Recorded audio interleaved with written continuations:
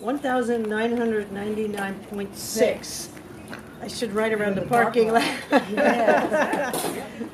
Here we go, reset to 0. Take off. Adios.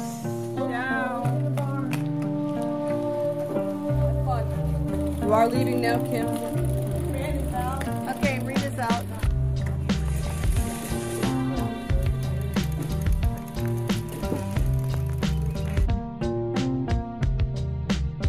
It's fun to be out of reality for 6 or 7 weeks and just play. Yeah, you have to just be able to focus on all you have to do today is ride from point A to point B. We finish a ride no matter how hard it is, and as steep as the hills may be, when we get in, we smile, give each other a high five and say, gosh, wasn't that a great ride? So yeah, you find something new every day when you go out. It doesn't matter where you're riding or what you're doing. If you look for it, it's right there. Riding a bicycle to me is about experiencing the scenery rather than just seeing it. So there are moments when you think, oh, I'm never doing this again. And then 2 minutes later, it's just wonderful. I was a little nervous about this ride because I didn't know anybody, whereas I've always gone with friends.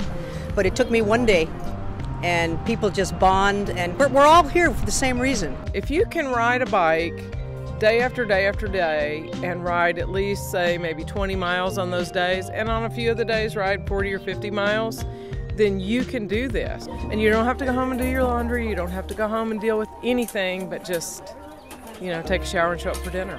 But it's the challenging days that make me feel really good about myself. The SAG is always a very happy sight. When I see that, it's like, oh yeah, I can go see some people, drink some water, get some more stuff, and be on my way. The camaraderie of the women is a lot of fun. It's a very different culture from if we had a mixed group. We do a lot of silly stuff. West Virginia, Mountain Mama, take me home, country roads. Everybody seems to be very uplifting and cheer each other on and concerned. Like today we had rain. Who's back? Who isn't back? We're worrying about them till they get home. So it's been very affirming. The egos aren't there. We just rode our bikes 80 miles. If I was about to get in a car and drive 80 miles, to me in the car it's a long journey, and we just rode it. And here we are, still on our feet, still smiling. I think about problems that I have and I solve them. Who needs a therapist when you have a bicycle?